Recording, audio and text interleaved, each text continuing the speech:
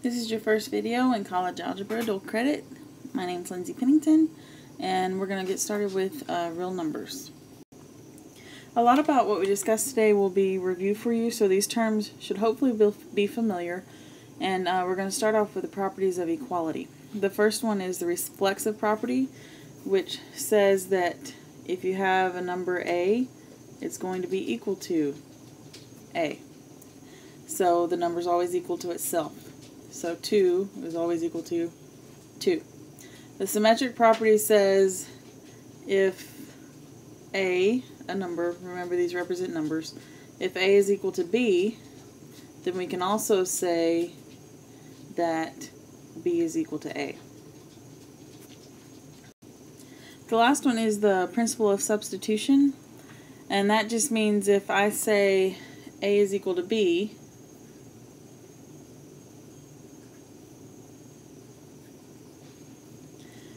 then I can substitute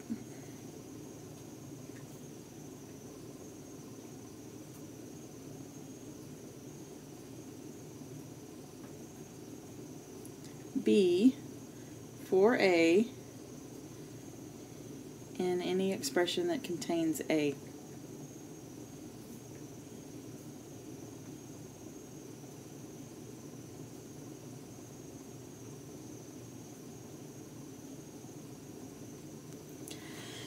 So if I say A is equal to 2, then I can substitute 2 for anywhere I see an A. And so these are all things that you should be familiar with but may not remember the proper term for.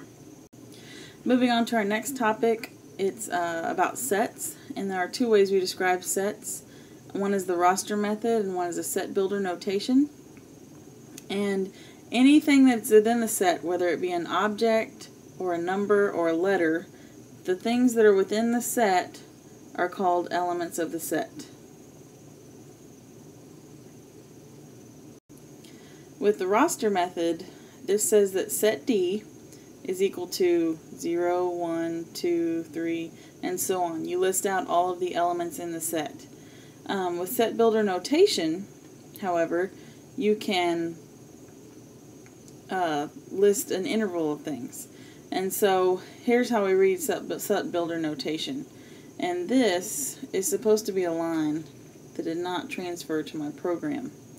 And so let me rewrite this. D equals X. And the way we read this is such that, that's what this line stands for, it's all the numbers that are in between 0 and 9. So this reads set D is equal to any X such that X is in between 0 and 9. And so this particular set would include numbers that are decimals and so on and so forth, not just whole numbers like we see up here. When we're using set builder notation and the roster method both, the elements are not listed twice, and order does not matter. So I can, if I have 2 2s in a set, I'm only going to list 1 2. And I don't have to go in order numerically. It can be in any order that I want. And then we have another thing called a subset, which is kind of exactly like it sounds like. So if everything of set A is also in set B, meaning like A can fit inside set B, then A is a subset of B. So for example, if I have set A is equal to, I'm going to use the roster method, 1, 2, and 3.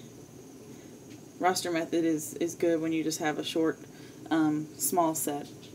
And set B is equal to 5, 4, 3, 2, 1. I would say that A is a subset of B because everything that's within A, 1, 2, and 3, is also in set B. Now we're going to classify numbers. There are several different categories that these numbers fit under.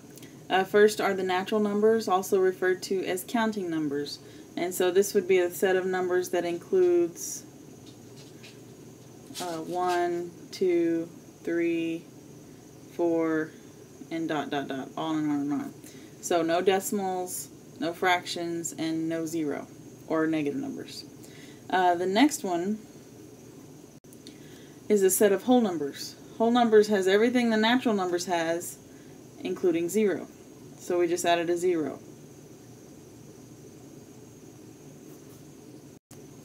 Integers is the set that includes negative numbers, 0, and positive numbers. So -2, and I need a dot, dot, dot here. -1, 0, 1, 2, and on infinitely. Rational numbers are any number that can be written as a fraction. So I can write 2 as a fraction, 2 over 1, so it's also a rational number. Or you can think of it as any kind of fraction like you normally would. 1/4. These are just examples, not a complete list. 2/3. It also includes decimals, and it can be a repeating decimal. Like 2/3 is 0.6666 repeating, and so that is still considered a rational number. And then we also have irrational numbers. Now, I can't be irrational and rational at the same time. I have to be one or the other. So if I have an irrational number, it can't be any of these above things. It can't be rational, it can't be integer, it can't be whole, it can't be natural. It can only be an irrational number, which also falls under the real numbers we're going to talk about. So an example of a rational number would be pi. Because pi is represented as a decimal that never terminates. It never ends, and there is no repetition within it, like we had with the 0.66 repeating. Another example of an irrational number would be the square root of 2. Because the square root of 2 is in decimal form, neither repeats nor terminates. And then the real numbers are just the irrational numbers together with the rational numbers. Those two sets, whoops. The real numbers are the rational numbers and the irrational numbers together. Those two number groups make up the set of real numbers. And later on we'll talk about the complex number system, also referred to as the imaginary number system. This just gives you a visual of the real number system. You can see that the real number system includes irrational numbers and it also includes rational numbers. And so if I have an integer, I know that that integer is an integer and also a rational number, which fits into the real number system. If I have a natural number, that number is also whole, it's also an integer, it's also rational, and it's also real. So when you go to classify numbers, this chart will hopefully come in handy for you. Next, we need to discuss the properties of the real number system. We have commutative, which just means that the order you do things doesn't matter when you're adding or multiplying. And that's important. Adding and multiplying, order does not matter. So 2 plus 3 equals 5 is the same thing as 3 plus 2 equals 5. Or if I did 4 times 2, that's 8, and 2 times 4 is 8. Same thing. And then you have the associative property, which says that the way you group things doesn't matter if you're adding or multiplying. So 2 times 3 gives me 6, times 4 is 24. And likewise, if I come over here and do 3 times 4, I get 12, and 12 times 2 is also equal to 24. And the last one is the distributive property. And the distributive property just means you have to distribute or give away a term to other parts within the parentheses. Sometimes I refer to this as the party favor property, because you have to give, when you have a little party, like when you're in 2nd grade, you have to give away party favors, and everybody at the party gets one. So in this case, the party favor is the 2, and I have to give that 2 to everybody inside the parentheses, which would be like everybody at the party. So that would be 2 times 2x, which is 4x, and 2 times -4, which is -8. That's the distributive property. Okay, when we're talking about the identity properties, you can kind of think of it as when you look in a mirror, you see yourself, or your identity.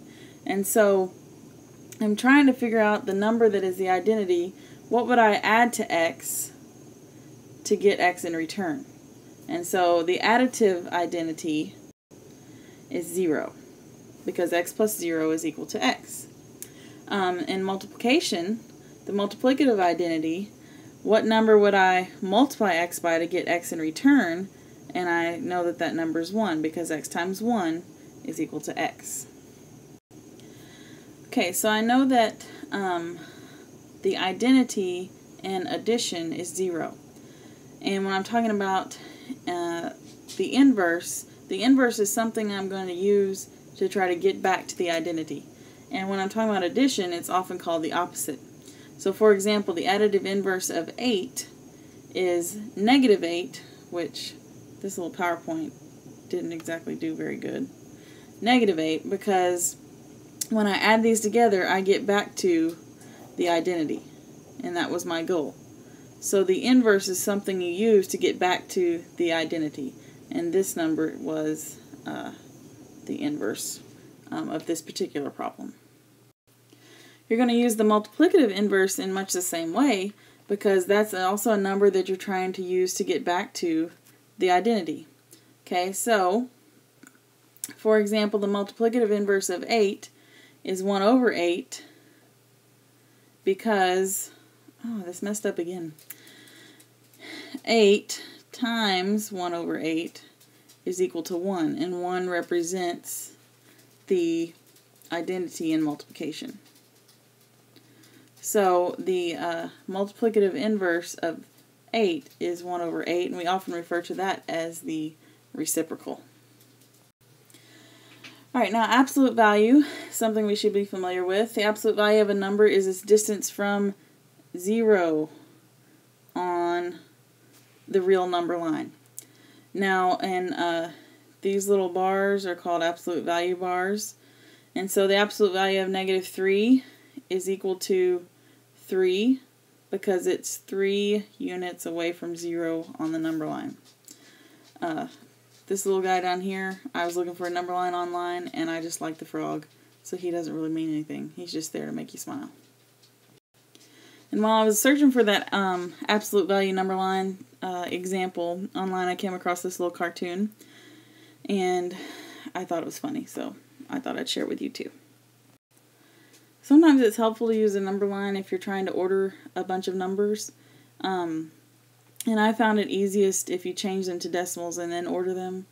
And then really, you may not even need to use a number line. If you change them all to decimals, it's just an example for you to refer back to. We've just got a couple more things to talk about. The first of which is the domain of a variable. And that's the set of values that a variable may assume. For example, in this particular expression, 5 divided by x minus 2, I need to determine the domain that the variable x can assume. Can x be any number that I put in there? Well, no, x can't, because if I get a denominator of 0 here, then that's not allowed.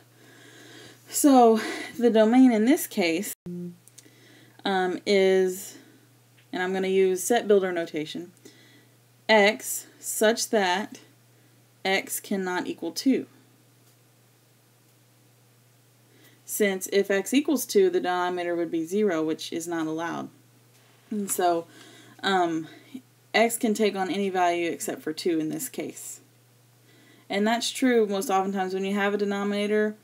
You just don't want this bottom part of the fraction to be equal to 0. Also a domain question, what would the domain for the variable be in the formula for the circumference of a circle?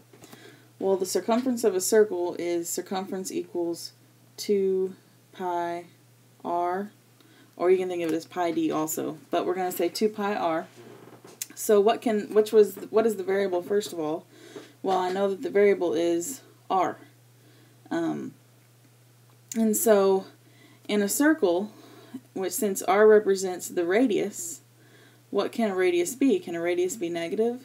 No, measurements can't be negative. So I know that the domain can't be any negative number. Can the radius be 0? No, because then you wouldn't have a circle. So in this case, the domain is going to be any positive real number. So you can write it as x such that x is any positive real number. So that takes into account any number that is bigger than 0. It can be a decimal, it can be a fraction, as long as it is larger than 0. And you don't always have to use set builder notation like I did here. You could just say the domain is any positive real number. I just like to practice with the set builder notation for you. Last little thing here, I didn't want to go into a whole long spiel about order of operations because you've been doing that since 1972. So here's just a little chart to try to help you remember order of operations. And the thing that messes most people up, especially since y'all have been in upper level math classes and probably haven't done order of operations in a long time, remember when you get to multiplication and division, it's whichever comes first from left to right. And same thing with addition and subtraction, whichever's first from left to right. And just to end on I think a funny note, is this little cartoon. Now, this thing at the bottom, I don't think it's that you don't have friends if you get this joke. It's that just all the friends that you have are probably geeky and nerdy. But that's okay. You can be geeky and nerdy. So I'll see you guys tomorrow. Have a good night.